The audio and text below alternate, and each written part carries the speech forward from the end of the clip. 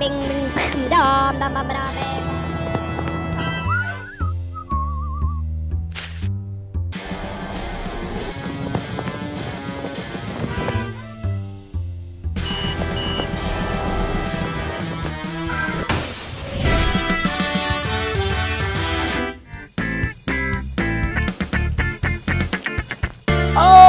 Yes, hello and namaste. You're watching Kantipur television. That's D. This is me, Sandip Chhetri, Rakarikum Nam. You know this. This is What the Flop. All right, welcome to What the Flop. Thank you very much, ladies and gentlemen. Thank you very, very much. Thank you. That's been Kathmandu, विशेष त काठमाडौँ अब अचानक परिवर्तित स्वरूपमा देख्न पाउनुहुनेछ यस सडकहरू सफा हुनेछन् उजाड लाग्दो एकदमै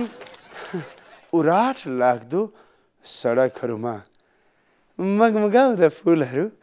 आफसे आफ उम्रिरहेका हुन्छन् हरियो हरियो हरियो ठुला ठुला रुखहरू एक्कासी आएर सजिन थाल्छन् जताततै सफा सडक कालो पत्रे हैन सरी कालै पत्रे हुन थाल्छ ट्राफिकहरू प्रपर युनिफर्ममा सबै चीज बडा रमाइलो रमाइलो बडा बडा बडा सिस्टमाइज देखिन्छन् You know what? यो किन भइरहेछ? You know why? यो कसरी भइरहेको छ? Because Modi Baba is coming. Yes, Modi sir is coming. अब त सडकमा काहीँ फोहोर देख्ने बित्तिकै सम्बन्धित निकायका कामदारहरू हैन त्यहाँका हाकिमहरू नै लुकाएर आफै टिपेर हिँड्न थाल्नुहुन्छ सर मोदी सरलाई मेरो रिक्वेस्ट सर मैले पहिला पनि भनेको थिएँ पहिलो तपाईको भिजिटमा जब तपाईले बडो मिठासवाला कुरा गरेर जानुभएको थियो हामी बडा प्रफुल्लित भएका थियौँ म भन्न चाहन्छु सर तपाई दिल्ली जाँदाखेरि पनि एकचोटि काठमाडौँको राउन्ड लाएर जानुस् अनि खाली भनिदिनुस् मित्रों मैं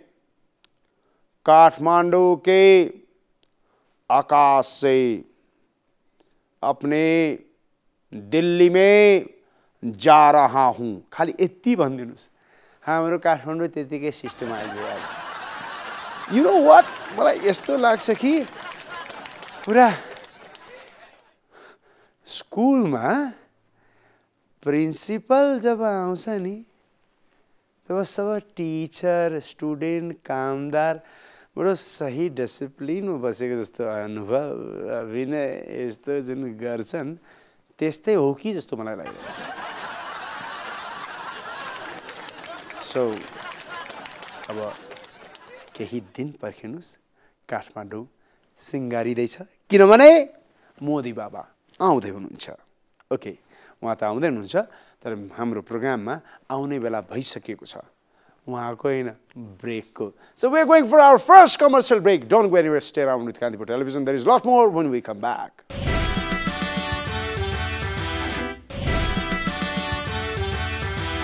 Hello and welcome back to What the Flop. All right, welcome back to What the Flop. Thank you very much, ladies and gentlemen. Thank you very, very much. Roshin, अब नै हामी तपाईलाई त्यो स्टोरीजहरु देखाउँछौं जुन हाम्रो टप स्टोरी यानी कि What the Flop top स्टोरीमा पर्न सफल भएका छन्. Okay, what are those top stories? Let's find out and What the Flop top story. बादल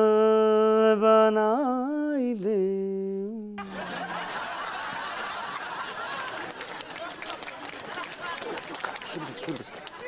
Hello and welcome to What the Flop top stories. Let's begin with top story.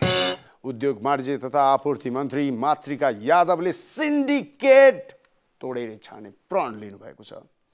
चाहे यो syndicate तोड्नको निमित्त खलासी बन्नु परोस्, तर सिन्डिकेट तोडेर छाड्छु द्याट भन्ने उहाँको भनाइ छ, भटोट छ। सर हामी तपाईँलाई ड्राइभर बनाउन चाहन्थे, देश चलाउने, तपाईँ खलासी बन्ने चाहनुहुन्छ, ओके द्याट्स योर चोइस। तर खलासीको पनि बहुत इम्पोर्टेन्ट रोल हुन्छ। जबसम्म ढकढक ढकढक ढकढक ढकढक ढकढक गरेर ड्राइभरलाई सही इसारा दिँदैन तबसम्म ड्राइभरलाई गाडी चलाउन कन्फ्युज हुन्छ। यो सिन्डिकेटको जे मामला छ यार सल्टिहाल्नु प्लिज। Okay okay. नेपाल सरकारले 2 वटा गैँडा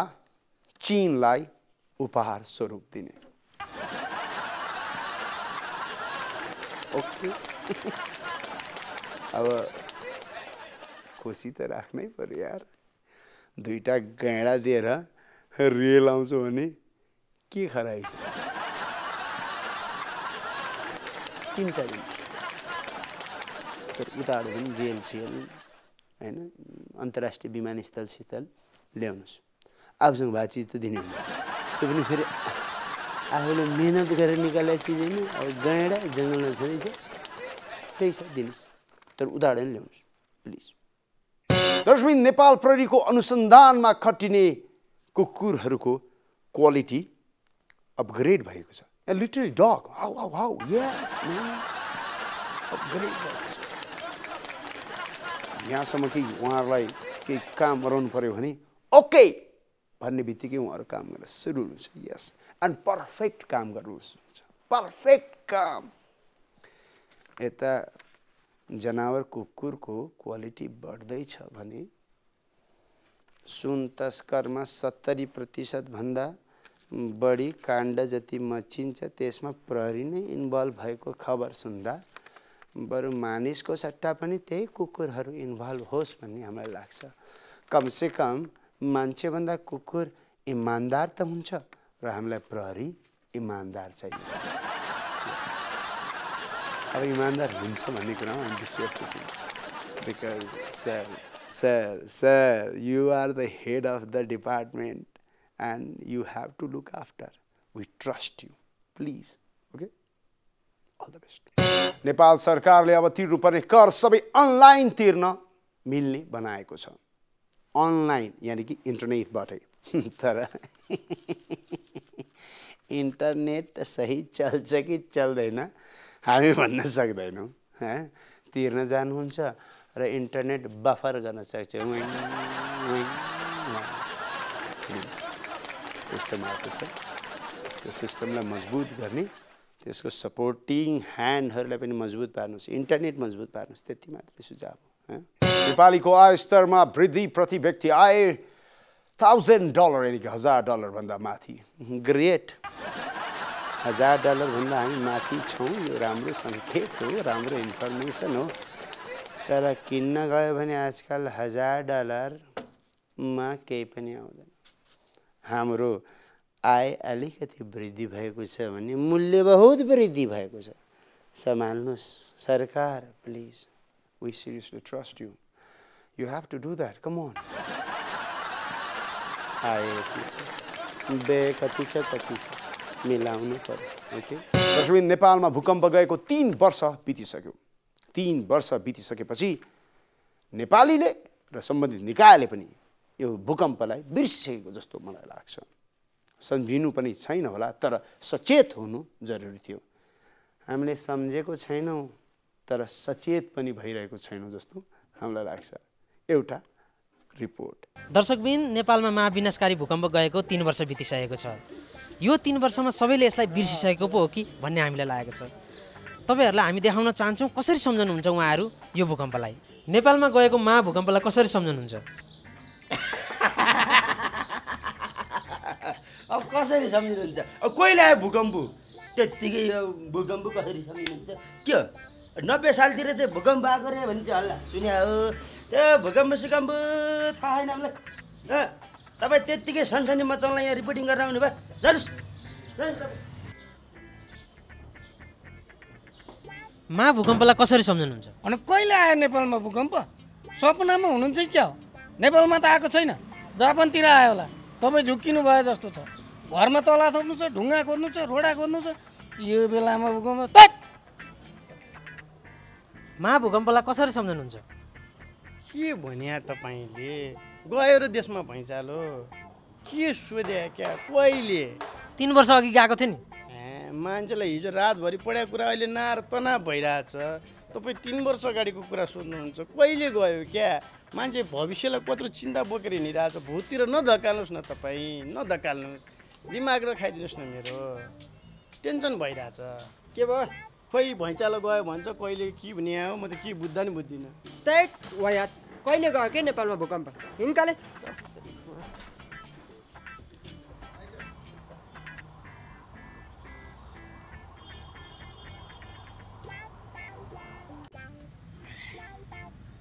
महाभूकम्पलाई कसरी सम्झनुहुन्छ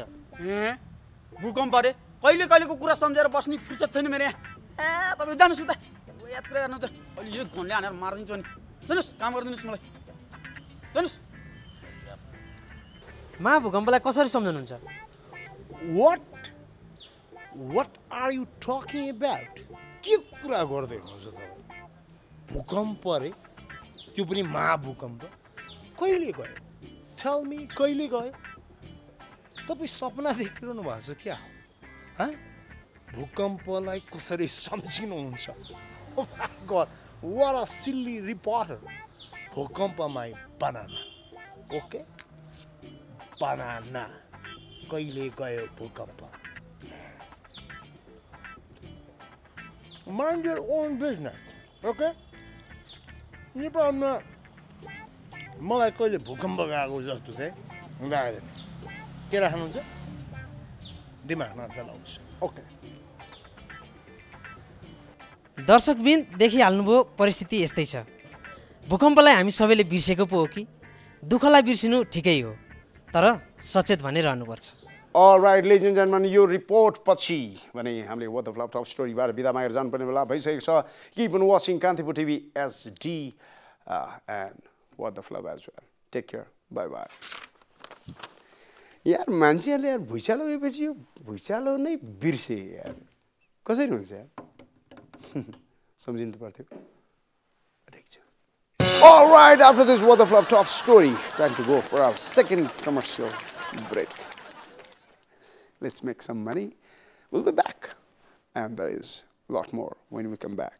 Stay around.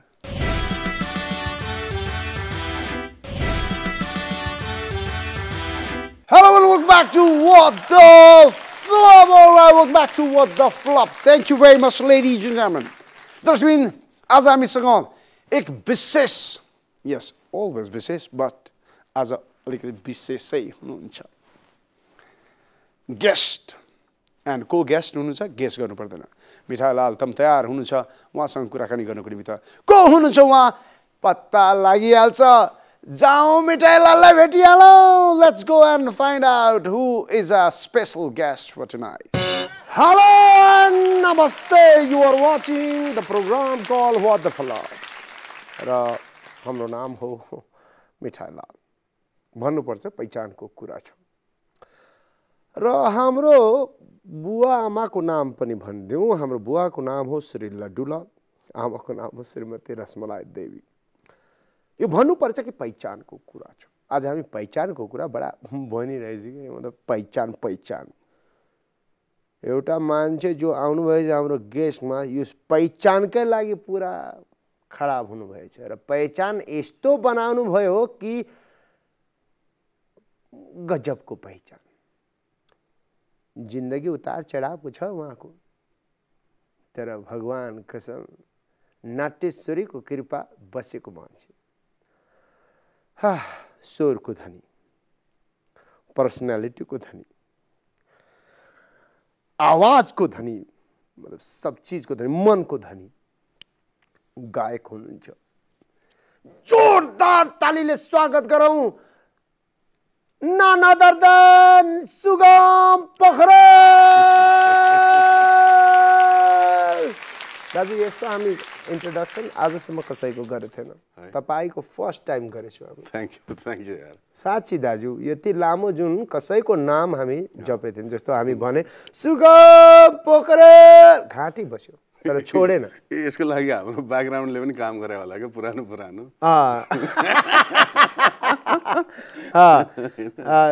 जनता जनार्दनलाई हामी रिक्वेस्ट एउटा हाम्रो अनुभव हल्का सुनाउन चाहन्छु कि हामीले जीवनको यो बहुत मिठो यात्रा सुगम दाजुसँग गर्न पाएछु हामी जान्छु कि सुगम भित्र कस्तो छ बाहिर कस्तो छ तर भन्नुपर्ने कुरा स्पष्ट छ जस्तो भित्र छ त्यस्तो बाहिर छ त्यसमा केही छैन केही छ वेलकम टु आवर शो दाजु यो कार्यक्रम वाट द फ्लप म जस्ट पुरै सबै त हेरेको छैन तर केही चिजहरू हेरेको छु मैले अनि सिग्निफिकेन्ट छ यसमा सन्दीपले जस्ट एउटा कमेडीलाई एउटा हाइटमा लगेको थियो मिठाईलालजीले त्यसलाई अझ अर्को हाइटमा लगिदिनु भएछ त्यो सन्दीप भन्दा त मिठाईलाल ट्यालेन्टेड छ अब अहिले म तपाईँसँग बात मारिरहेको छु त्यस कारण मैले त्यही भन्नुपर्छ म सन्दीपलाई भेटेन सन्दीपलाई गर्छु हजुर उहाँ कस्तो प्राणी हुनुहुन्छ भने हामी भनिदिउँ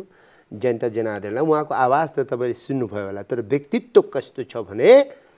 उहाँलाई जे ठिक लाग्छ त्यो ठिक लाग्छ अझ बेठिक लाग्छ त बहुत बेठिक लाग्छ बहुत कडा मानिस हुनुहुन्छ एउटा कुरा जस्तो जुन आवाजको धनी हुनुहुन्छ हामी भनेछु कि भगवान नटेश्वरी माताले तपाईँलाई गाएरै खा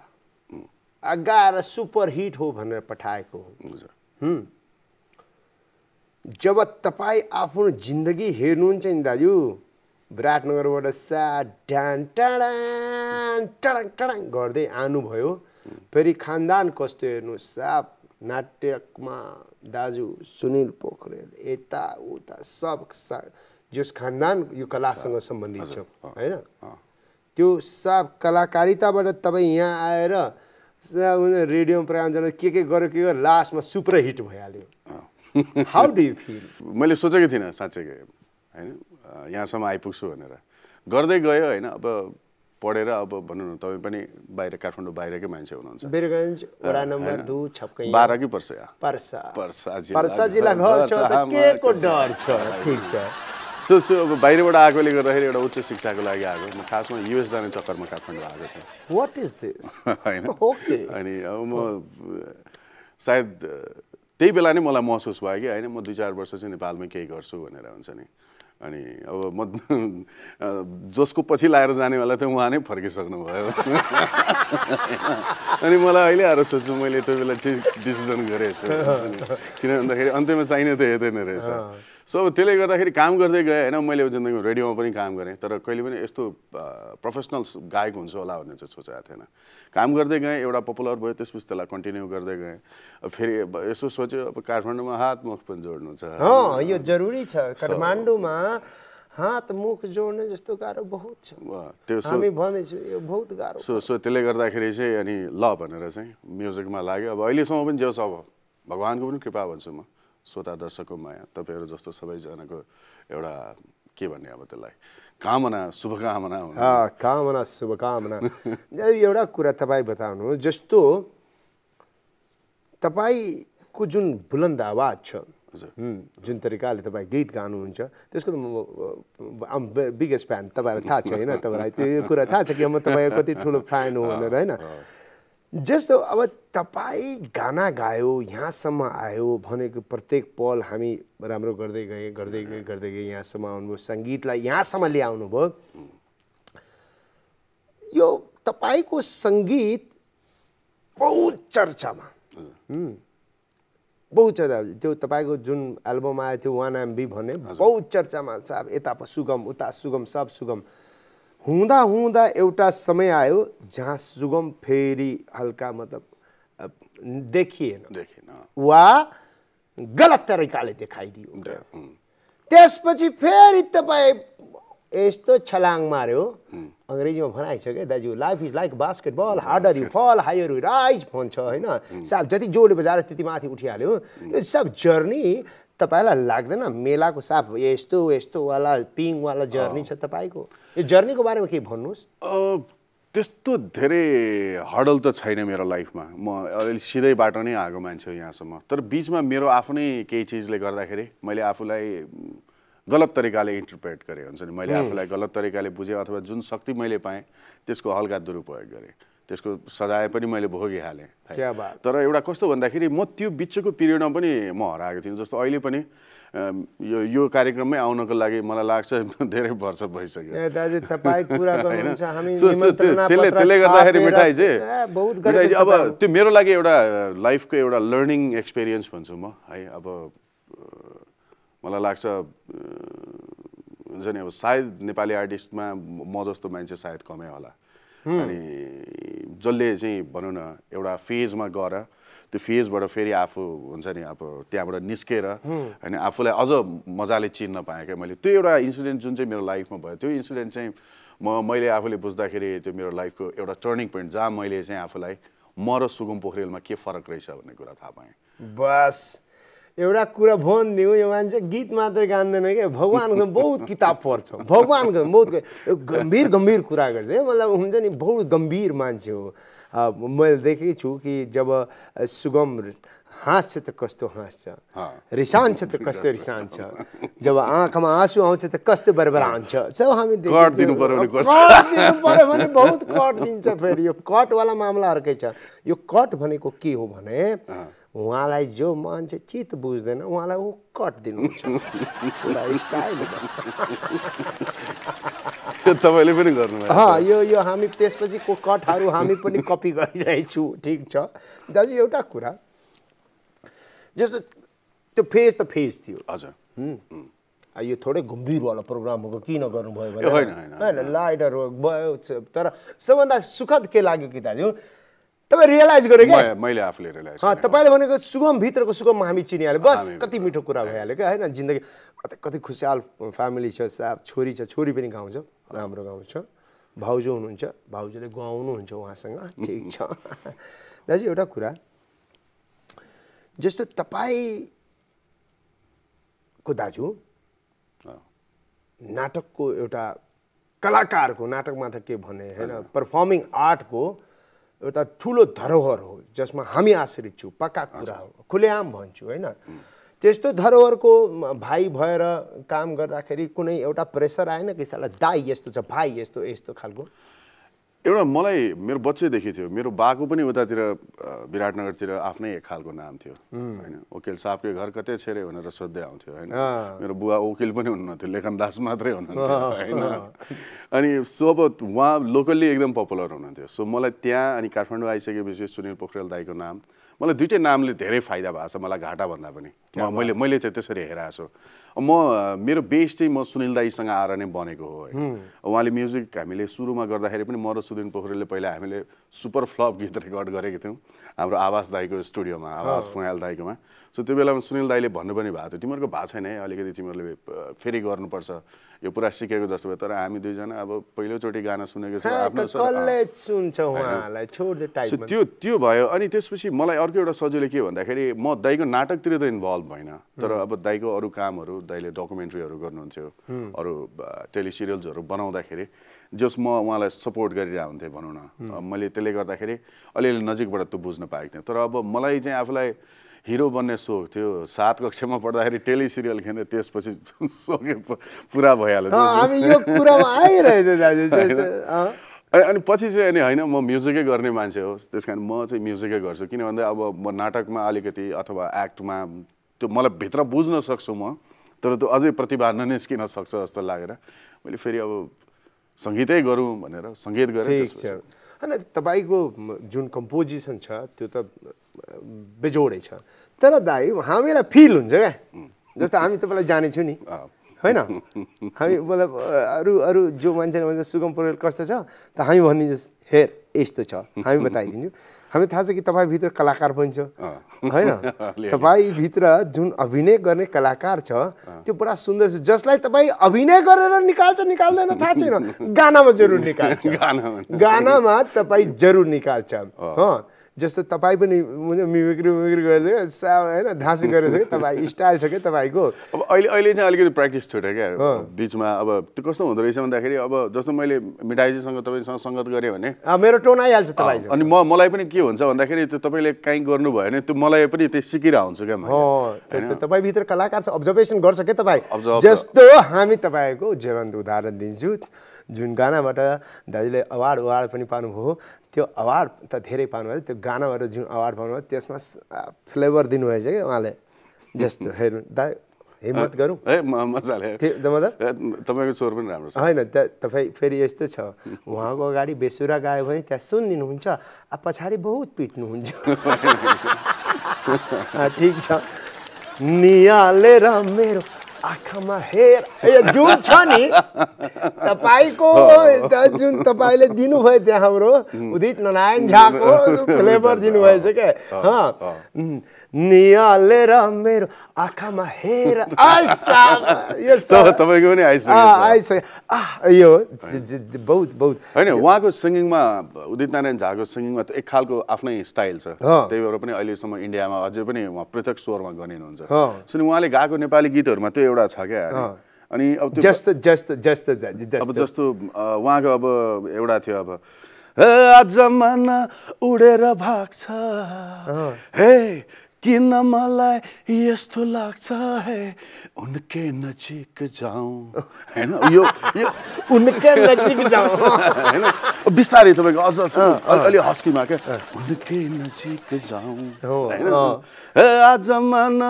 उडेर भाग्छ सो अब त्यो उहाँको त्यो कस्तो भन्दाखेरि शब्दहरूलाई लिने तरिकाहरू छ क्या अनि त्यो चिजहरू चाहिँ मैले अब प्लेब्याक सिङ्गिङमा अहिले पछिल्लो टाइममा चाहिँ गाउँदाखेरि किन भन्दाखेरि प्लेब्याक सिङ्गिङ भने चाहिँ हाम्रो सुन्नुस् पपभन्दा फरक छ सुन्नुस् प्लेब्याक सिङ्गिङमा पछिल्लो समयमा गाउँदा भन्नुभयो शब्द फिर्ता लिनुहोस् पछिल्लो समयमा सोर्दा होइन म मात्र छैन जुन तरिकाले तपाईँ गाइरहनु भएछ हामी जानकारी दिन चाहन्छु पुरा स्वर लिनुभएछ यो त म मेरो कम्पोजर्सहरूलाई लिरिसिस्टहरूलाई प्रोड्युसर्सहरूलाई धन्यवाद भन्न चाहन्छु कि उहाँहरूले मलाई राम्रो गीत दिनुभएको छ अनि फेरि म पनि छान्छु मैले अब अहिलेसम्म अर्जुन पोखरेलसँग गरेको छु सबभन्दा धेरै त्यसपछि कल्याण सिंह छ बसन्त सापकोटाजीहरू हुनुहुन्छ महेश खड्काजीसँग पनि गरेको छु अरूहरूसँग पनि गर्दैछु म काम होइन अब एउटा कस्तो भन्दाखेरि आफूसँग काम गरिसकेको मान्छेसँग त्यो ट्युनिङ मिल्छ होइन अनि अब कतिले गीतहरू पठाउनुहुन्छ सिनेमाको मलाई चित्त बुझेन कि मैले गीत गाएन कट होइन मिठाईजी यसमा चाहिँ कस्तो भन्दाखेरि मैले पैसा कमाउनको लागि गीत गाएको होइन तर गीत गाउनको लागि चाहिँ पैसा कमाएको धेरै ठुलो सपना छैन मेरो धेरै ठुलो सपना छैन त्यस कारण मलाई तनावै छैन म त्यस कारण स्पष्ट बक्दा यो होइन हाम्रो स्टाइल यो सुगम पोखरेलसँग हामी यो होइन सो त्यसले गर्दाखेरि मैले सन्दीप एउटा त म आफूलाई पनि भाग्य माने को सन्दीप फेरि हामी बिर्सिहाल्छु फेरि तपाईँको सपना यो कस्तो भन्दाखेरि नि इन्टरभ्यू नगरे जस्तै लाग्दो रहेछ हामी जहिले पनि यही त गफ गर्छु ठिकै छ त भन्नुहोस् न के छ कुरा जन्मको चाहनाको टाइपको होइन अनि त्यसले गर्दाखेरि मैले अब सेलेक्ट गर्छु अहिलेसम्म जस अब जति पनि गीत गरेको छु आफू पनि सन्तुष्ट छु हुन्छ नि सो अब यो क्रम चलिरहेको तपाईँको बहुत जुन पाइपलाइनमा गीतहरू छ जुन धाँसु गीतहरू छ त्यसबाट हामी एउटा कुरा जानेछु दाजु हल्का भन्नु तपाईँको सिङ्गिङको हल्का जुन त्यो तपाईँको गीत किन हिट छ हामी भनिदिउँ मलाई पनि थाहा छैन भनौँ न यार हेर्नुहोस् सुगम पोखरेललाई सुधा आफ्नो विशेषज्ञता दिने एक मात्र प्राणी यस धरतीमा छ त्यसको नाम हो मिठाईलाल तपाईँको गीत बडा सिम्पल छ क्या दाजु होइन मतलब आम मान्छेले जब तपाईँले गाउनुहुन्छ नि त मजाले गुनगुनाउँछ क्या एकदम मतलब त्यसमा तपाईँ एउटा आम मान्छेलाई रिप्रेजेन्ट गरिदिन्छ क्या सब यस्तो तपाईँले गाएको हेर्दाखेरि लाग्छ कि यति मिठासपूर्ण गाएछ जो पनि गान सक्छ भन्ने जस्तो लाग्छ तर गाउँछ त दिमाग खराब हुन्छ त्यो पछिको कुरा हो होइन तर त्यो सिम्प्लिसिटी छ त्यो बहुत राम्रो छ दाजु एउटा कुरा हो जस्तो फेजको कुरा गरौँ अब तपाईँ कुन फेजमा हुनुहुन्छ अब म फेरि स्वामी टाइपको फेजमा पुग्दैछु म अब नेपालमा पनि नयाँ सरकार आएको छ 5 वर्षमा केही परिवर्तन गरौँ कि भन्ने अभियानमा पनि छु म आफ्नोमा पनि म अब यसको टुर जाँदैछु चाँडै नै 2-3 महिनाको लागि हुन्छ होला सब एल्बम पनि गरिरहेको छु होइन सो अब फेरि म काममा अलिकति म अब आफ्नो एल्बमलाई पनि ध्यान दिइरहेको छु अब चाहिँ म लगायत मेरो छोरीको पनि भिडियो रिलिज हुँदैछ अब चाहिँ यो पनि पुरा यो पञ्चवर्षीय योजना जस्तो भइसकेको छ सो अब अलिकति यो नयाँ वर्षदेखि नै अलिकति सङ्कल्प गरेको छु कि आउँदो वर्षमा अब अलिकति अब 1 वर्ष अझ पुरानो भयो त्यस कारण अलिकति आफूलाई अब अझै व्यवहारिक बनाऊ कि भन्ने लागि ठिक छ दाजु यो बहुत राम्रो कुरा गर्नुभएको छ व्यवहारिक बनाउँदै जानुहोस् तपाईँ होइन अब तपाईँसँग म एउटा हल्का एउटा कुरा जस्तो सुगम पोखरेलको फ्यान फलोइङ त हामी देखेछौँ बोक्लाइहाल्छ क्या सुगम सुगम सुगम यस्तो आउँछ क्या तपाईँको लागि तर फ्यानहरू भेट्दाखेरि what is the first reaction comes into your mind देख्नुहुन्छ तपाईँलाई फ्यान दिमागमा पहिलो के आउँछ अहिलेसम्म त त्यसरी नमस्ते भन्ने मात्रै आउँछ फ्यान देख्ने स्टेजमा गएर नमस्ते तर जब मान्छे कराउँछ सुगम पोखरेल तपाईँको गीतमा नाच अवश्य रमाइलो लाग्छ होइन एउटा त्यो म्युजिकको पावर भन्छु म त्यही भएर मैले भने म स्टेजमा हुँदाखेरि जब मैले माइक समातेर नमस्ते भन्न थाल्छु त्यसपछि चाहिँ म संसारको सबभन्दा खतरा सुगम पोखरेल क्या बात त्यो बाहिर निस्किसकेपछि फेरि म साधारण सुगम पोखरेल होइन यो आयो फेरि यो चाहिँ यस्तो टाइपको यो लाइन फेरि भन्नुहोस् त यो डायलगवाला लाइन छ रेडी 1 2 3 ओके यो चाहिँ कस्तो भन्दाखेरि म स्टेजमा जब माइक लिएर छिर्छु नमस्ते कस्तो हुनुहुन्छ तपाईँहरू भन्छ त्यसपछि म एकदम संसारको सर्वशक्तिमान सुगम पोखरेल सोच्छु त्यो बेला आफूलाई किन भन्दाखेरि त्यो बेला मलाई एउटा कन्फिडेन्स पनि चाहिने हुन्छ सो त्यो बेलामा चाहिँ म अर्कै लेभलको हुन्छु होइन सायद मैले त्यहाँ मेरो परिवारलाई देखेँ भने पनि म त्यो परिवारसँग अट्याच हुन सक्दिनँ होला किनभने मैले आफूलाई त्यो अर्कै एउटा ठाउँमा उभाइसकेको हुन्छु तर मैले गीत गाएर सकिसक्ने बित्तिकै ब्याक स्टेज आउने बित्तिकै फेरि म त्यही टाइपको उही पुरानो निरको टाटो मायालु साबुन तिमी लक्स नबन ल यस लक्स बन्ने कोसिस पनि नगर ल एउटा कुरा जस्तो तपाईसँग त धेरै टुरहरू मानिसहरू गर्नुभएछ होइन मेमोरेबल टुर कुनै छ मलाई भन्दा तपाईँलाई धेर थाहा होला दाजु एउटा कुरा तपाईँको एउटा इन्सिडेन्ट सुनाउन चाहन्छु यो सुन्यो भने बडा मजा आउँछ तपाईँको कुनै साथी हुनुहुन्थ्यो जो सङ्गीतमा हुनुहुन्थ्यो पछि उहाँ म्युजिकको सामानहरू वितरण गर्न थाल्नुभयो त्यसपछि तपाईँको फोन कन्भर्सेसन हुन्थ्यो त के हुन्थ्यो एउटा बताइदिनु उहाँ मित्र को हुनुहुन्छ एकदम खोलेर भनिदिनुहोस् ओके होइन हाम्रो इन्द्र भन्ने साथी हो इन्द्रमान भन्ने राम्रो नेपालको ड्रमर पनि उसको साउन्डहरू पनि सबै अब यो नेपाली म्युजिकमा यस्तो धेरै चिजहरू छ क्या अब यो हँसाउने टाइपकोहरू अनि अब इन्द्रमान अब नेवार हुनुहुन्छ उहाँ होइन he is very good friend of mine अब धेरै तपाईँले पनि चिन्नुहुन्छ होइन अनि अब एकताका उसले त्यो भर्खर बिजनेस खोलाएको थियो क्या तपाईँको सामानहरू ड्रम्सदेखि लिएर सबैहरूको अनि उसलाई अब फोन गरेर इन्द्रमान सुख भनेर अब के छ भने उसले अब ठिक छ होइन क्या पेपे डु म्यागी डु टमटम डु भनेर क्या अब त्यस्तो कामको उ भयो भनेर अब होइन पेपे डु म्यागी डु टमटम डु होइन के छ भन्दाखेरि यो छ भनेर क्या सामान भनेर क्या होइन जिस्काइरहेको हुन्छ उसलाई तर हि इज डुइङ गुड होइन यस्तो खालकोहरू अब मेरै बारेमा पनि होला मैले चाहिँ अहिलेसम्म सुन्न पाएको छैन दाजु तपाईँ म जो दाइ एउटा टुर गरेको थिएँ पुरा एउटा खुट्टा दाइको बसबाट ओर्लिँदाखेरि मर्किहालेको थियो हामी देखेको थियौँ दाजु पुरा घाम लागिरहेछ मुखमा साप यो खुट्टा मर्केछ तर जब सुर लगायो भगवान् कसम 50,000 दर्शक उफ्रिरहेको थियो नाट्यश्वरीको कृपा छ दाजु त्यो त एउटा त्यो त बहुत मिठाईजी अब त्यो कस्तो हुँदो रहेछ भन्दाखेरि आफूले त्यो दत्तचित्त भएर लाग्यो भने चाहिँ पाउने रहेछ क्या एउटा कुरा जस्तो तपाईँको बिचमा कन्टेम्पोरेरी साथीहरू थियो हजुर कति विदेश जानुभयो धेरैजना त हजुर कोही गएर फर्किहाल्नु भयो कोही गएर फर्किनु त्यो यो मतलब कहिले हुन्छ नि यार यो खतरा भइरहेछ अब हामी कमजोर भइरहेछौँ यस्तो केही इन्सेक्योर भयो मलाई त कहिले पनि भएन म किन भन्दाखेरि मैले अहिलेसम्म काम गर्दाखेरि अब मभन्दा दिग्गज कलाकारहरू हुनुहुन्थ्यो होइन सो अब त्यो बेला त आफ्नो एउटा बाटो बनाउन सक्यो भने अब त धेरै चिज जानेको छु सो त्यसले गर्दाखेरि म चाहिँ बजारको कम्पिटिसनतिर लाग्दिनँ आफूले आफैसँग कम्पिटिसन हो होइन अब बजारमा छ अहिले अब सबैको करोडको डायलग दिइरहेछ दाजु तपाईँ यार यो मतलब बापरे बजारको कम्पिटिसनमा लाग्दैन म होइन आफैसँग आफैको कम्पिटिसन दा यो त यो म होइन म पहिलादेखि नै मिठाईजी तपाईँ हेर्नु होला नत्र भने नेपालीमा जहिले पनि के हुन्थ्यो भन्दाखेरि तपाईँ के गर्नुहुन्छ भन्दा गीत गाउँछु भन्दा होइन काम के गर्नुहुन्छ अहिले पनि सोध्छ नि धेरैले होइन तपाईँलाई पनि भन्छ होला कमेडी गर्नुहुन्छ तर काम के गर्नुहुन्छ जिन्दगी गुजारा गर्न के गर्नुहुन्छ तपाईँको त अरू कुनै बिजनेसै छैन केही पनि छैन केही पनि छैन सोलोमा तपाईँ गाउनुहुन्छ एकदम पुरै सङ्गीतको रागले भरिनु भयो होइन एउटा कस्तो भन्दाखेरि जिन्दगीमा धेरै ठुलो सपना भएन भने मान्छेले दुःख पाउँदैन रहेछ मेरो त्यस्तो धेरै छैन फ्यामिली छ एउटा छोरी छ त्यसलाई पढाएर एउटा ठाउँसम्म पुर्याउँ जसरी मलाई मेरो बाउले पुर्याउनु भएको थियो मेरो फ्यामिलीले पुर्याएको थियो म पनि त्यसरी उसलाई एउटा राम्रो मान्छे बनाऊँ त्यसपछि rest is an her hand हुन्छ नि दामी एउटा कुरा अब हामी तपाईँसँग अब यी तपाईँ आउनुभयो होइन अब के भन्छ कि दर्शक भन्छ कि सुगम पोखरेल बोला साब आदर्शको कुरा गर्दै मजा आयो मन खुला भयो आँखा खोलिदियो साफ हुन्छ नि दिमाग खोलिदियो कान पनि खोल्नु पर्यो भन्छ के होइन दाजु के भन्छ यसपछि तपाईँ बरु जे सजाय दिनुहुन्छ हामी लिन तयार छु होइन तर हाम्रो फेभराइट गीत कुन चाहिँ ल मलाई मिठाईजीले पहिलोचोटि भन्नुभयो यस्तो गीत गाउँछु यो गीत पनि रमाइलो छ खासमा सुदर्शनजीहरूले यो फिल्म बनाइरहनु भएको थियो होइन अनि मैले यो गीत लगभग 3-4 महिना जस्तो अड्काइदिएको छु क्या अर्जुन पोखरेललाई तर पनि अर्जुन पोखरेल मेरो पछि लागेर मलाई गाउनै लगायो त्यो गीत तपाईँ यार यो मान्छे अड्काउने काम किन गर्नुहुन्छ यो मेरो इन्टरभ्यूको लागि पनि तपाईँ धेरै अड्काएछ होइन एउटा कस्तो हुन्छ टुरको लागि पनि अड्काइदिन्छ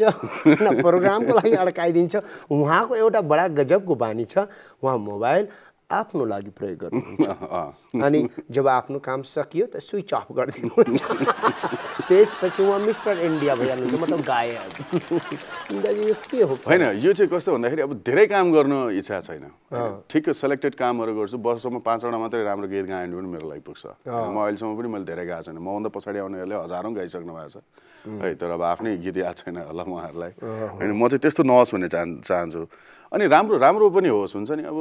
गीत मात्रै बढाएर पनि हुँदैन क्वालिटीको गीत गाउने त्यही त सुनाउनु न त अब कहिले ओके म त्यसको अलिकति ब्याकग्राउन्ड भनिरहेको थिएँ अनि अर्जुन पोखरेलले गर्दाखेरि मैले त्यसपछि यो गीत गरेँ क्या अनि त्यसपछि उसँग मेरो अहिलेसम्म ट्युनिङ मिलाएको छ अनि उसले अहिलेसम्म पठाएको एउटा गीत पनि मैले रिजेक्ट गर्नु परेको छैन क्या बात होइन सो म सुनाउँछु एकचोटि अन्जुजी र म हामी दुईजना एकअर्काको लागि हामी दुवैजना अलिक विवादास्पद टाइपको पार्टी छौँ कि अन्जुजी म हामी दुवैजना फेरि लक लाग्नु रहेछ हाम्रो होइन ल म अलिकति सुनाउँछु नर्मली सुनाउने गरेको थिइनँ होइन म यस्तो गीत गाउँछु जुन प्रेम गीत बनोस् हर माया गर्ने जोडीले आफ्नै गीत भनोस् दाजु यो जहिले पनि हाम्रो यस्तै जान्छ होइन शाहरुख खानको पुरा जान्छ दाजु जानु दिनु नियालेर मेरो आँखामा हेर त्यहाँ पाउँछौ आफ्नै चित्र सजाइसकेको छु मैले तिमीलाई मेरो यो मुटु भित्र दिनु भएछ क्या तपाईँ यो फ्लेभर जस्तो यो ठिक छ दाजु होइन अब तपाईँलाई हामी जाँदा जाँदै 2-4वटा कुरा सोध्छु आजको यो बसाइमा यो बडा मिठासपूर्ण बसाइ भयो सुगम पोखरेल जुन गाना गाउनुहुन्थ्यो सुगम पोखरेल जुन प्रकारले विभिन्न कन्ट्रोभर्सीमा पर्नुहुन्थ्यो त्यो कन्ट्रोभर्सी मात्र परेको विभिन्न भनेर मतलब विभिन्न भनेको एउटैलाई विभिन्न तरिकाले हेर्ने जिन्दगीमा एउटा परेको सबले त्यही मात्रै क्वेसन सोध्छ एउटै त होइन जिन्दगीमा यत्रो गीत गाए नेपाली सङ्गीतमा यत्रो वर्ष गरे कसैले केही खालि घुमी फिरी रुम्जा टार जो पनि आउँछ आज बेला त इन्टरभ्यू भन्न थालेको छु पहिले म कसम यो क्वेसन चाहिँ नसोध्नु होला अरू केही काम गरेको छैन होइन साँच्चै सबैलाई सोध्नु चाहन्छु मैले अरू केही काम गरेको छैन त्यही एउटा मात्र बिगारे होइन सबजना मान्छे पछि लाग्यो मेरो प्रोग्राम हो मलाई बोल्न दिनुहोस् ठिक छ साफ ओभरटेक गरेर भनिदिइहाल्नु ठिक छ सरी तपाईँकोबाट ठिक छ नै जे भए पनि आफ्नो वास्तविकतालाई स्वीकार गर्दै अगाडि बढ्ने एक प्राणी एकदम स्वीकार होइन आफ्नो वास्तविकतालाई स्वीकार गरेर र गरेको चिजमा एउटा हुन्छ नि आफूलाई एक किसिमको ग्लानी छ तर ग्लानीको भार लिएर जिन्दगी बिताएको रहेछन् अगाडि बढेछ यार र वास्तवमा सुगम नाम छ सुगम सङ्गीत छ यो होइन बडा मजा 1 करोडको आयो सुगम नाम छ सुगम सङ्गीत छ ओ माई गड सुगम सङ्गीत पुरै आधुनिक सङ्गीतलाई आजभोलि भनेर त्यो आफ्नो ठाउँमा छ त्यो छोडिदिने यार म फेरि सङ्गीतको विशेषज्ञ थोडी हो यार मिलाउन खोजिरहेको थिएँ राम तपाईँ बिचमा ढुकिहाल्नुहुन्छ बा सुन्नुहोस् मेरो कुरा जस्तो अब वाट म सोध्छु तपाईँ धेरै डिप्लोमेटिक आन्सर त आजसम्म दिए छैन त अब फटाफट दिनुपर्छ हाम्रो दिमागमा क्वेसन सेट छ रेडी आर यु नर्भस हल्का नर्भस नर्भस हुनुहुन्छ ठिक छ स्टेजको सुगम पोखरेल घरको सुगम पोखरेल डिफरेन्स घरमा बाउ हुन्छु एउटा लोग्ने हुन्छु एउटा मैले नजन्माएको छोरा हुने छ त्यसको बाउ हुन्छु कुकुर छ एउटा पग मुखी हुन्छु स्टेजमा सोलो सुगम पोखरेल मात्र गायक सुगम पोखरेल हुन्छ क्या बात म स्टेजभन्दा बाहिर आइ एम भेरी डिफरेन्ट जस्तो अहिले म दुईटै सुगम पोखरेलको मिक्सचरमा छु क्या मलाई गायक सुगम पोखरेलले अझ जिताएको छैन क्या बात दाजु यार यो गहन कुरा हो क्या तर स्टेजमा चाहिँ मलाई सुगम पोखरेलले त्यो बेला चाहिँ अरू त्यो बेला चाहिँ आफूलाई एउटा त्यो एनर्जीको लागि हुन्छ नि म चाहिँ भनेपछि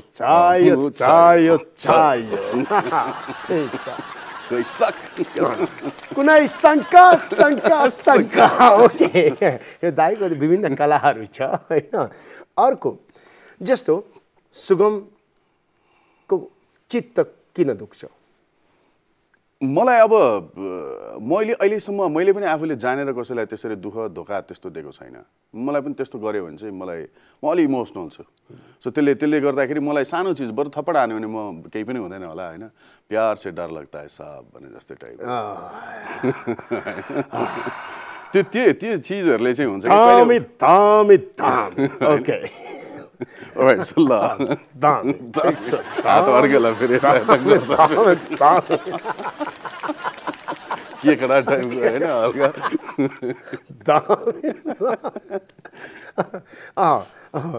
तपाईँ एउटा कुरा भनेको थियो हामीलाई जस्तो टुरको बेलामा बहुत मन छोएको थियो त्यो हामी आम दर्शकलाई उहाँको पर्सनालिटीको बारेमा भन्ने कुरामा यो भनिदिउँ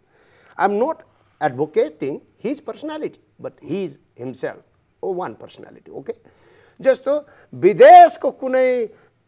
मतलब कुनै इन्टरनेसनल एरिनामा गाउँ नगाउँ मतलब छैन तर नेपालको कुना कन्दरामा सुगम पोखरेल सुनिनुपर्छ भनेर भने थियो भनेपछि मेरो सवाल छ तपाईँलाई कि तपाईँलाई विदेशको स्टेज मनपर्छ कि नेपालको अब एउटा चाहिँ कस्तो छ भन्दाखेरि अब विदेशको कतिपय ठाउँमा हामीले सोजहरू गरेका छौँ होइन अब नेपाली दर्शकहरू नै हो त्यहाँ पनि गर्ने तर मलाई चाहिँ एउटा के छ भन्दाखेरि अब खतरा कन्सर्ट भन्दा पनि हाम्रोमा त नेपालमा बल्ल चलन सुरु हुँदैछ क्या महोत्सवहरूले कतिपय आर्टिस्टहरूलाई अहिले सर्भाइभको लागि पनि सजिलो भएको छ सो मलाई चाहिँ के लाग्छ भन्दाखेरि म कुनै नयाँ ठाउँ भेटेँ जहाँ म पहिलोचोटि पर्फर्म गराएको छैन अथवा कार्यक्रमै भएको छैन भने चाहिँ मलाई त्यस्तो ठाउँ रमाइलो लाग्छ किनभने त्यसलाई चाहिँ अब सगरमाथा चढेपछि झन्डा गाड्ने हुन्छ क्या पहिलो झन्डा गाडेको हामीले त्यहाँनिर गर होइन मुङलिङको बजारमा प्रोग्राम भएको थियो किनकन 10जना मान्छे थिए तर त्यो 10जना मान्छे अर्कोचोटि जाँदा 10,000 हुन्छ होइन झन्डा सो त्यसले गर्दाखेरि मलाई के लाग्छ भन्दाखेरि हामीले अझै अब अहिले त अब धेरैजना बानी परिसक्नुभयो कन्सर्टको लागि तर पनि अझै भइसकेको छैन क्या त्यो माहौल जस्तो विदेशतिर हामीले हेर्छौँ नि कार्निभल भइरहेको हुन्छ त्यत्रो लाखौँ मान्छे हुन्छ तर एकले अर्कोलाई टच नगरिकन केही नभइकन सबको राम्रोसँग भइरहेको हुन्छ सो त्यो खालको कल्चर नेपालमा पनि डेभलप हुनुपर्छ भन्छु म हुन्छ न त कन्सर्टमा जाँदा छोरीचेलीहरूलाई गाह्रो हुन्छ होइन अनि 2-4जना हुलियाहरूले गर्दाखेरि बिगारेर हुन्छ सो त्यो अनि मान्छेमा एउटा हुनु पर्यो गीत सिद्धिसकेपछि ताली बजाउनु यार भगवानको दाँत कोटिएर बस्छ त्यस्तोलाई त सो त्यसले गर्दाखेरि मलाई अब विदेशको पनि रमाइलो लाग्छ गर्नको लागि किन भन्दाखेरि नयाँ ठाउँ देख्न पाइन्छ होइन तर अब नेपालकोमा चाहिँ हामीले नेपालको अझै विभिन्न ठाउँमा त गर्नुपर्छ सो त्यस कारण मैले भने जस्तो तपाईँले जिआरई आरटिएस जिम्याट कहिले पढ्यो कि पढेन पढेन भनेपछि विदेश जान कहिले मन लागेन म जानेवाला थिएँ होइन तर मैले भने त जानेवाला थिएँ तर पछि मेरो दिमाग यतैतिर नै होइन यहीँ केही गरौँ न भगवानले तपाईँलाई समयमा सद्बुद्धि दिदियो त्यो एउटा पनि भन्छु म नत्र भने हामीले सुगमको सुगम सङ्गीत कहाँ पाउँथ्यो जस्तो अब दाजु एउटा कुरा सोध्न दिनु न साबलाई एक्लै बराबर आइरहनु भएछ यार कसम हाम्रो प्रोग्राम हो दाजु पुरै हाबी भइहाल्नु भएछ यार राम्रो छ ठिक छ दाजु जब बेसुरा सिङ्गर देख्नुहुन्छ त मनमा कस्तो ख्याल आउँछ यो भाइले सिक्न धेरै छ अथवा यो बहिनीले सिक्न धेरै छ हैन सो मैले आफूले जानेको ज्ञान गुणको कुरा भनिदिन्छु म त्यसमा चाहिँ म अप्ठ्यारो मान्दिनँ हैन मलाई आफूलाई लागेको चिज हेल्दी तरिकाले त्यो भन्छु अब मेहनत गर सबैजना सुरुमै खतरा भएर त आउने होइन हैन सो सिक्दै जाऊ बिस्तारै मेहनत गर दिनको कम्तीमा 1 घण्टा भए पनि प्र्याक्टिस गर हिजोको सुगम एज सिङ्गर र आजको सुगम एज सिङ्गरमा के फरक छ धेरै फरक छ पहिलाभन्दा धेरै चिज जानेको छु आवाज पातलो थियो मलाई त कतिपयजनाले अस्ति नैसम्म पनि 2-4 वर्ष अगाडिसम्म पनि सायद अहिले पनि भन्छ होला गाएकै होइन भन्छ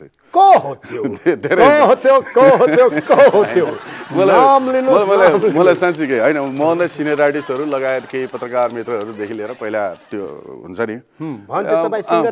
यो 181 वन्डर आयो गइहाल्छ भन्ने टाइपको थियो होइन त्यो बेला त्यसपछि सोच्नु होला तपाईँ मैले मनमा के ठाने अब यस्तो खुट्टा गाड्छु साब उहाँ तराईको मान्छे हो तराईको मान्छे तराईको कल जस्तो हुन्छ देखिँदा 4 फिट देखिन्छ तर कल धेरै 60 फिट 70 फिट गडेको हुन्छ ओके सुगम दाजु कभर गीत गाउनेलाई तपाईँ गायक भन्नुहुन्छ कि हुँदैन हुँदैन हुँदैन भन्दैन यो अहिले जुन चलन चलिरहेको छ ठिक छ कतिपयले राम्रो पनि एउटा प्रमोसनको लागि अगाडि आउनको लागि फ्रन्ट लाइनमा गाउनु भइन्छ तर सोधेर तपाईको पर्मिसन लिएर त्यो युट्युबमा राखेर तपाईँ त्यसबाट कमाउनु पाउनुहुन्न हैन र तपाईले रेकर्ड गरिसकेपछि पनि सुनाउनु पर्ने हुन्छ तपाईले जानी नजानी त्यो लिरिक्स पनि चेन्ज गरिदिने हैन अर्को तरिकाले हामीले पनि जस्तो कस्तो हुन्छ कभर सङ्गरको एउटा एक्जाम्पल हैन म भन्नु न हैन म व्यक्ति विशेष अथवा एउटा दुईटामा जान चाहन्न अब जो पनि आजभोलि हेर टुङ्नाको धुनुवा र तिम्रो मनमा लुकेको कुरा टाइपको गीतहरू हैन तिम्रो मनमा लुकेको कुरा पनि हुन्छ फेरि तिम्रो मनमा लुकेको कुरा हुँदैन तिम्रो मनमा लुकेको कुरा हैन अब यो त भएन नि त हामीले पनि त्यस्तै गीत गाएको भए अगाडिको अग्रजहरूको गाएको भए त यहाँ अहिले त नेपाली म्युजिकमा त केही पनि नयाँ हुन थिएन त गुड फर नथिङ सो अनि मैले जस्तो अहिले पछिल्लो टाइममा चलेको भाइ बहिनीहरूलाई नै भनेको छ हुन्छ नि ठिक छ अहिलेको सुरुवात फेजमा यो गर्नुभयो तपाईँहरूले तर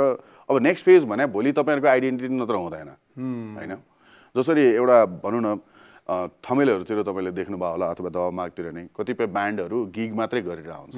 हैन उहाँहरूको प्लेइङ यस्तो राम्रो हुन्छ तर यता ओरिजिनल सङ्ग्सतिर उहाँहरू कहिले पनि आउनुहुन्न सो त्यो खालको नहोस् भन्ने चाहन्छु क्या म चाहिँ तपाईँ उहाँहरूकै भविष्यको लागि यो सबै भोलि उहाँहरूले राम्रो गीत गर्नु भने त हामीले पनि कर लाग्छ नि यार हामीले पनि गर्नुलाई नत्र उहाँहरू पुरानो गीत गाउँछ नि हामी चाहिँ के गर्नु अनि हैन ठिक छ यो बडा टेन्सनको हैन फेरि पुरानो गीत गाउनको लागि पनि सोध्नु पर्यो छैन नि त सोध्ने चलनै छैन अब के पिट्नुहुन्छ मलाई लागिरहनु भएको छ हामी चाहिँ हैन मैले तपाईँ मार्फत तपाईँको टेलिभिजन तपाईँको सो भयङ्कर पपुलर छ थ्याङ्क यू भेरी मच कुरा गरे बहुत रमाइलो लाग्यो मलाई पनि करबलले एउटा गीत गाइदिनु भयो जो पनि हाम्रो बडा पर्सनल रिक्वेस्टमा वरना तपाईँ गाउनुहुन्थेन तर मलाई एउटा कुरा अझै थाहा छ जाँदा जाँदै हल्का एउटा गीत सुनाउँछु सुगम पोखरेल हाम्रो म यो हाम्रो तराईतिरकै सुनाउँछु हैन म त्यो एउटा हामीलाई रिप्रेजेन्ट गरेर फाटेको जुत्ता हैन किन भन्दाखेरि भोजपुरी भन्ने भाषा हाम्रो नेपालमा बोलिने भाषा हो धेरै म्याक्सिममले बुझ्नुहुन्छ हैन अब भोजपुरी अब हामी तराईमै जन्मे मान्छे ठिक छ अब खाली फरक के भन्दाखेरि तपाईँ यता पर्सातिर जन्मिनु भयो हल्का भोजपुरीको धेरै प्रभाव म जन्मे विराटनगरमा त्यहाँ मैथिलीको अलिकति प्रभाव उता के भेले भन्ने हुन्छ यता के भयल बा भन्ने हुन्छ हैन सो मैले यो गीतको एउटा भोजपुरीमा त्यो लाइन लेख्नको लागि त्यो बेला तपाईँलाई खोजेको थिएँ तपाईँ कता विदेशतिर हुनुहुन्थ्यो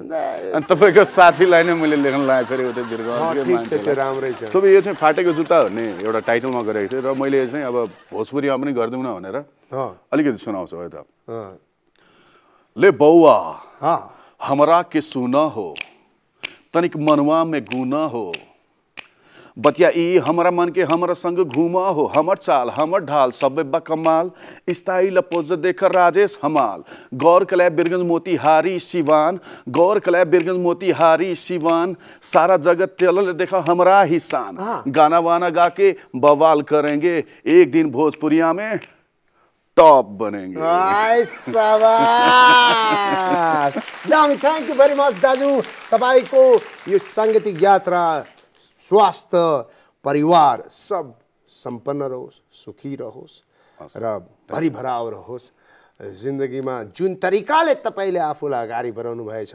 बस दाजु यही तरिकाले दौडिनु छ कुरा छैन अरू होइन तपाईँको जुन यो एउटा गहनता छ यो गहनता हामीले सङ्गीतमा महसुस गर्न पाउँछौँ अरू पनि सङ्गीतले यसै गरी तपाईँको सब नेपालीको मन मस्तिष्क जितोस् एउटा पृथ्वी त पुरा 3 चक्कर 4 चक्कर लगाइसकेको छ अब पुरा 20 चक्कर 22 चक्कर 50 चक्कर लागोस् अब अफ्रिका सफ्रिकातिर त्यसमा पनि साब हिलेहरूले पनि तपाईँको गीतमा नचाहनु छ so thank you very much दाजु आइदिनुभयो thank you very much thank you मिठाईजी thank you what the टपलाई just तपाईँको दामी so thank you Kantipur television सबैलाई धेरै धेरै धन्यवाद भन्न चाहन्छु र त्यही हो राम्रो होस् सबैको राम्रो होस् जय होस् होइन जय नेपाल जय नेपाल ए यार पार्टीवाला होइन देशवाला यो देशवाला हामी Deshwala thank you very much thank you